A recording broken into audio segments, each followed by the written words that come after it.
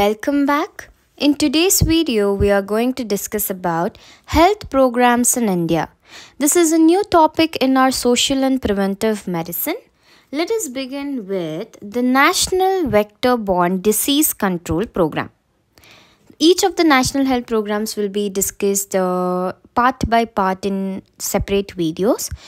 To begin with, we have the National Vector-Borne Disease Control Program, which is focused on controlling the vector-borne diseases, namely malaria, elimination of lymphatic filariasis, Kala Azar, Japanese encephalitis, dengue fever or dengue hemorrhagic fever, chikungunya fever.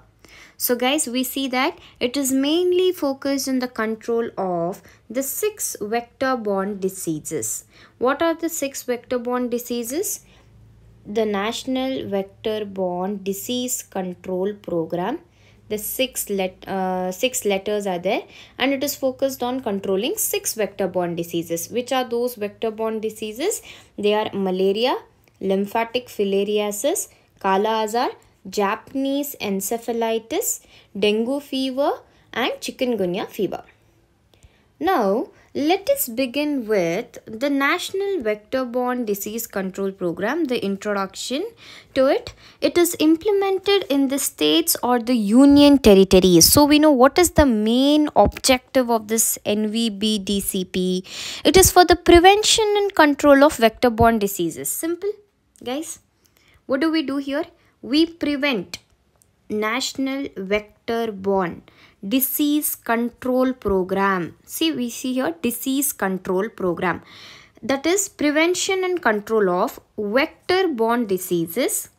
Those are malaria, filariasis, Kala Azar, Japanese encephalitis, dengue, and chikungunya. So by now you are very well aware of the 6 national vector-borne diseases. What are those? Can you list it out? We have malaria, filariasis, lymphatic filariasis, Kala Azar, Japanese encephalitis, dengue, and chikungunya. Fine. Moving on, the states are responsible for the planning, implementation, and supervision of the program. So we see that it is at the state level. The states are held responsible for the planning, for the implementation, as well as the supervision of the programs. Since these vector-borne diseases are the major public health problems in India, we have made the states responsible for the planning, implementation, and supervision of these programs. Okay? Under the National Vector-Borne Disease Control Program, 3-pronged strategies are there for the prevention and control of vector-borne diseases. What are the 3 strategies they have brought in for the prevention and control of these vector-borne diseases? What are the strategies? They are disease management in the first place. Then we have integrated vector management. You can see integrated vector management. And thirdly, we have supportive interventions. Supportive interventions. Clear, guys? What are the 3 we saw? They were disease management. Second we saw was integrated vector management, and last, third one was supportive intervention. So let us see all 3 in detail. What are those? Starting with disease management.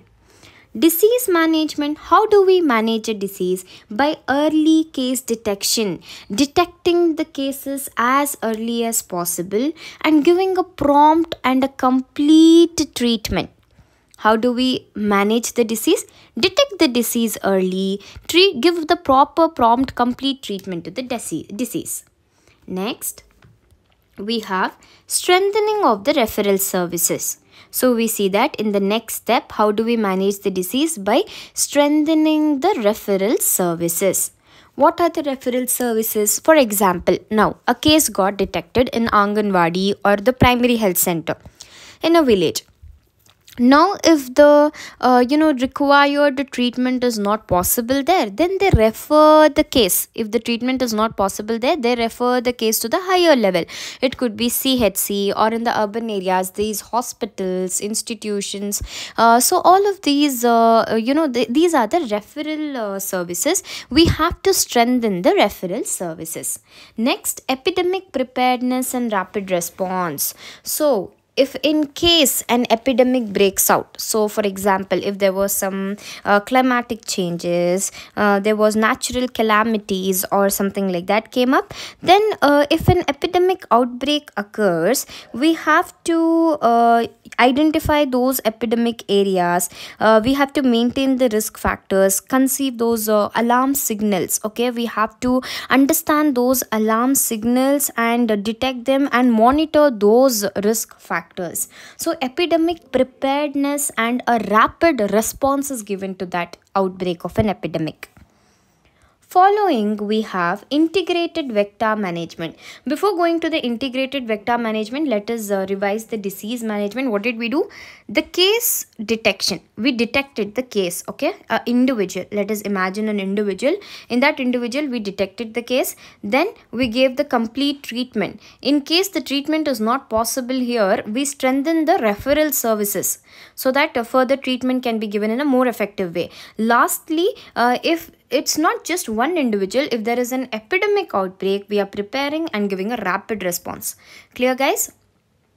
Case detection, treatment, strengthening referral services, epidemic preparedness and rapid response. Fine. Moving on to the integrated vector management. Now that was the disease. How did you manage the disease? First point is disease management. Second is we are managing the vector. Okay, we are managing the vector.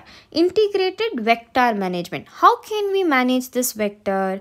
By indoor residual spraying in the selected high-risk areas. You can see here the indoor residual spraying you're doing in the selected high-risk areas.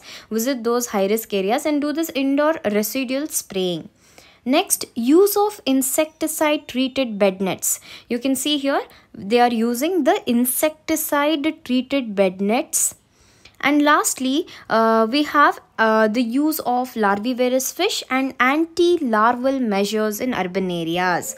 Use of larvivorous fish, the fish which will eat the larva of this vector. And then anti-larval measures in the urban areas. You can see use of larvivorous fish. So with this pictures, with this slide, you can tell all the vector management. How do they do the vector management? By indoor residual spraying in the selected high risk areas was our first point.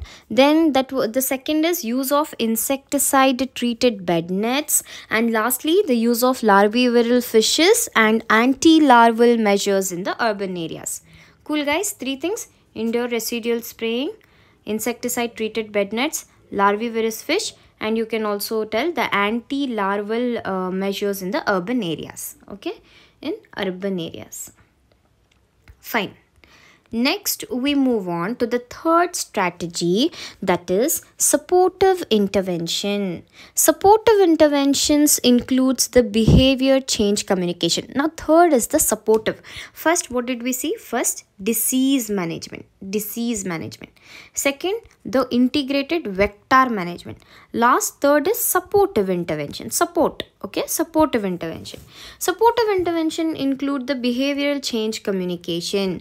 So the behavioral change communication, which it is nothing but an interaction or the interactive process with the individuals, the community, so that they can develop the strategies to promote a positive health behavior in the individuals.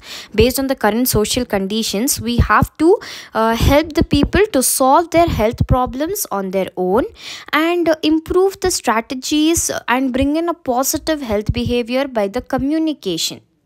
Next, public-private partnership and intersectorial convergence. You can see the public-private partnership, okay, the public hospitals and private hospitals, the partnership, intersectoral convergence. We are also, having connections with the teaching medicinal sector and the other sectors like NGOs, non-governmental organizations, and the international organizations. We are having an intersectorial convergence with them, and also the public private partnerships.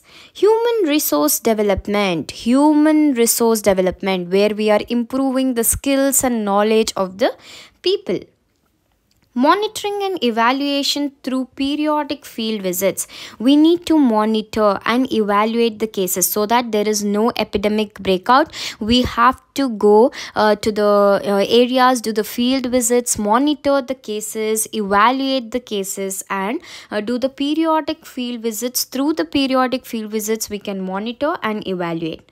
Vaccination against the Japanese encephalitis. You can see we can also, it is a supportive measure, that is the vaccination against the Japanese encephalitis.